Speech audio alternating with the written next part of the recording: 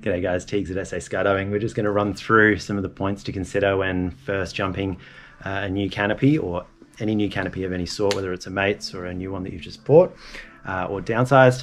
So we're just going to run through Zeb, who's got a brand new rig he's going to jump today. Woo! Exciting. Cool, so the first one is making sure that your rig is good to jump. Does it have a compatibility form? Has it been signed off? Is the reserve in date? All that kind of stuff. And having a gear check as per normal with any rig, all right? Especially if it's a new rig, make sure it's had a good check over and good to go. Secondly, the weather. Set yourself up for success. The less things you have to think about when we're changing anything in skydiving, the better, all right? So try and change one thing at a time. Today we're changing a canopy, so we'll try and have good weather conditions we don't have to think about. My personal rule that I give myself is a minimum 8 knots to downsize, all right? In nil wind, things can feel a little bit quicker, all right? So having a little bit of wind to slow us down is nice. Perfect conditions today, so let's go for it. Number 3, do a dedicated canopy jump, all right? So just give yourself a solo. You can go out there, open a little bit higher. If you're opening really high, make sure you let your DSO and your pilot know. But I'd recommend about 6,000 feet. Give yourself plenty of time under this canopy to get to know it, all right? Cool. Really good one to let the other people on the plane know as well that you're going to be opening a little bit higher so they're aware. Number 4, do your checks as per normal. All right, a couple of flares, left turn, right turn. Then we're going to learn a little bit more about this new canopy, all right? So say hello to it. It's a beautiful thing above your head. It's going to be your best friend for however long. All right, the first thing we're going to check is the brake line lengths, all right? So once you release your toggles, put your hands up on full drive. And what you'll see is you're going to have our parachute like so, flying in this direction.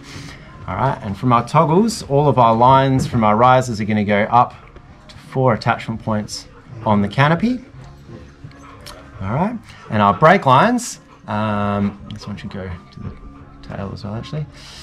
Our brake lines from the toggles will be bowed behind the canopy like this, and they'll be dragging, all right? So what we need to assess is how long are those brake lines when our hands are all the way up on full drive and those lines are dragging behind us. As we start to pull our hands down, those lines are going to go from being bent to tight. Yeah, so they'll end up going from that shape into a straight line.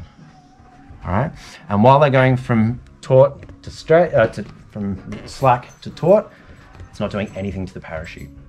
Okay, yeah, it's not changing the shape of the parachute at all, so there's no flare. So how far do we need to pull down until the flare starts? Okay. And at that point the flare starts, then we can do a full flare. All right. So on a canopy where those brake lines are really short, so let's say when we put our hands up on full drive, all right, they're only dragging behind a tiny bit. As soon as we start to pull our hands down, it's going to start the flare. But it also means that when we go full flare, we're distorting the back of the canopy more, all right, which could mean what? Stall. Yeah, right, maybe more likely to stall. Yeah. Right? The flip side of that is if these brake lines are really long, all right, and we've got to pull down a long way until they engage, means when we full flare, might not be a very powerful flare. Yeah. Yeah, because they're not pulling down on the parachute very much. Cool. So that's the first thing to check. All right. From there, we're going to make sure that our parachute doesn't stall. All right. So what we can do there, find out where your flare starts. Then you're going to pull a full flare, and you're just going to hold it.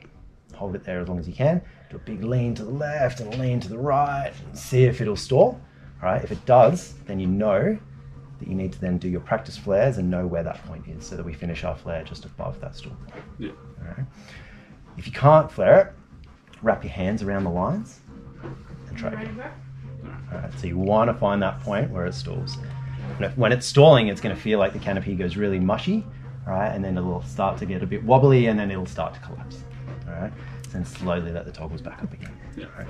Most canopies you can't stall in a full flare, but it's really important to know the worst place to find that your canopy is going to stall is when you're coming to land.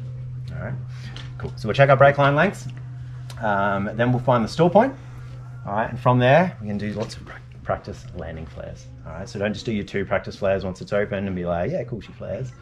All right, do the ones you're going to do on the ground.